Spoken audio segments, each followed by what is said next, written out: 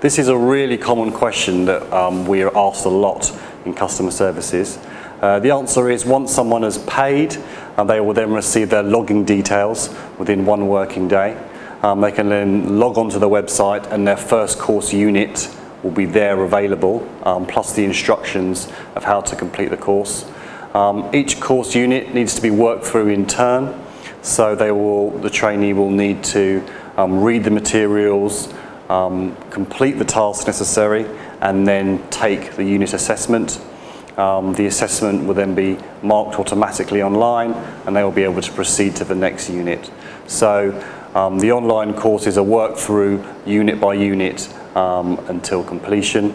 Upon completion of the course, the certificate will be sent to the trainee within 5 working days.